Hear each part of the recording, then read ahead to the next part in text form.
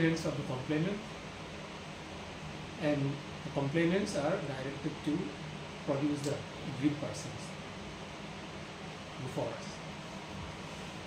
Even at 1:30, nobody turned up. In the absence of the complainants or the aggrieved person, we cannot proceed with the case effectively.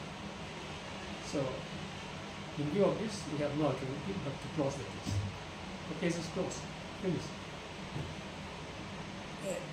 Former SP of East Khasi. SP of. Doesn't mean yes, Huh? you can see he has been acquitted from this charges. He is exonerated from the charges. There's certainly no proof against him in the absence of proof. What was his submission before the commission? He totally denied the allegations. So we call upon the complainant to produce the aggrieved person to substantiate the case. But as I said earlier, neither the complainant nor the aggrieved person appear before us, though they were sufficiently given notice for their appearance.